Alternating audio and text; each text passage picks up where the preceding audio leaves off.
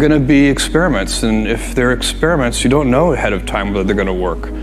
Experiments are by their very nature prone to failure, but big successes, a few big successes compensate for dozens and dozens of things that didn't work. So, you know, bold bets, AWS, Kindle, Amazon Prime, our third-party seller business, all of those things are examples of bold bets that did work, and they pay for a lot of experiments. I've made billions of dollars of failures at Amazon.com, literally billions of dollars of failures.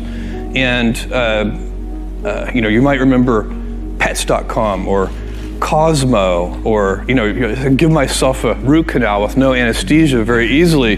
None of those things are fun, but they also, they don't matter. What really matters is companies that don't continue to experiment, companies that don't embrace failure,